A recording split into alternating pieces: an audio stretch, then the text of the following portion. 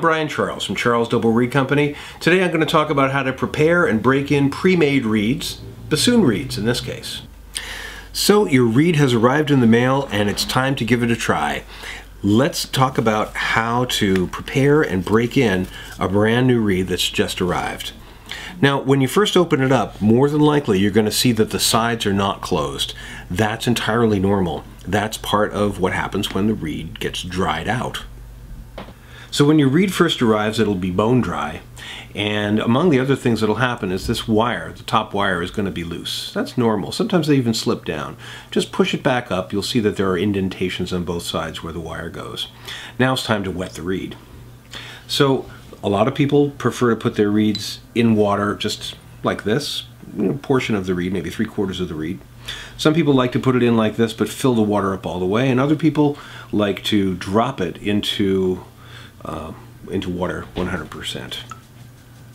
Whichever way you decide to go, use warm water, let the reed sit in there for maybe a minute, maybe 2 minutes, and then test it. More than about 2 minutes and the reed is going to start to get soggy. If you do put the reed in there and leave it in there by accident for too long, take it out, let it dry for about a half an hour, and try again. Once your reed is nice and wet, the opening should be something like this, where you can see the tips have now closed. It has a kind of a smile-like feature, and it may be, let's see, this one a little bit too open. So now it's time to adjust the reed so that the opening is correct. Now that wire that was loose before should be tight now, but if it's not, you can get yourself a pair of pliers. First of all, that's an important thing for every bassoon player to have. A little pair of needle nose pliers like this. You can get them at the hardware store. You can get them through Charles Double Reed Company, but wherever you get them, have a pair ready.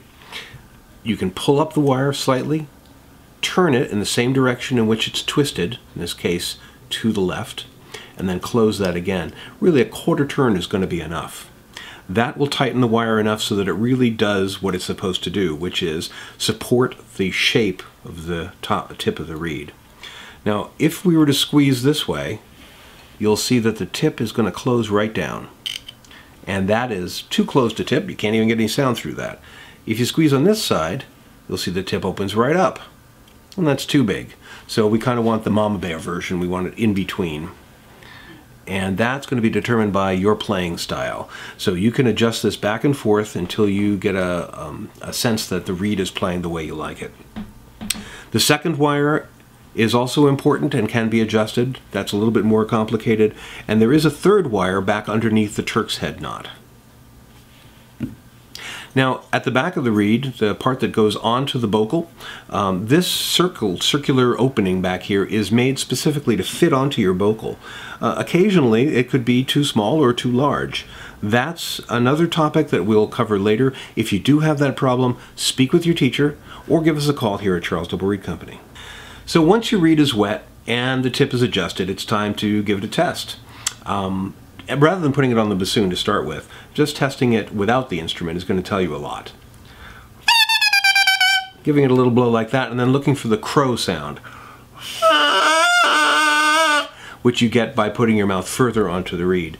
What do these mean? It's going to take a while to explain that. I'm not going to do it on this video, but if you do that every time, you'll notice that reeds react in the same way over and over again in these circumstances. Now, another thing that can happen with reeds is that you can get little tears or breaks. Sometimes little pieces of cane will come off on the sides, little fibers. These things are all okay. You know, as the reed gets older, it's going to start to deteriorate.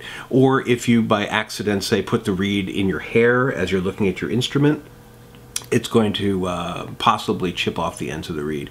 That part of the reed that is most delicate, the tip, can be affected with cracks. Take a look at you can do this on your finger where you push it back a little bit. Only do this when it's wet, and this way you can see whether or not there's a crack there. If there is a crack, the reed is pretty much done. A reed like this is going to last you about 2 to 3 weeks.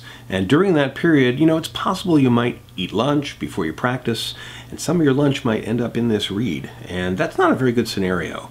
What would work very well, what we do here, is to take your reed, put it underneath warm tap water, and let the water run through it. the water will come out the bottom and it'll flush away debris that's in there. Some people like to put things in there like feathers and so forth. We recommend against that. Just the warm water and you'll find the reed is rejuvenated very quickly. So all of our reeds are guaranteed. If you find you have any problems with the reeds or they're not working correctly, just give us a call or an email. We'll help talk you through it. Or if the reed is really damaged, something's gone wrong, we do replace our reeds. So hopefully I've answered your questions. If you have more, call me or email us and we'll be happy to talk you through whatever it is you might be wondering about. I'm Brian Charles, Charles Double Reed Company, and thank you very much for watching.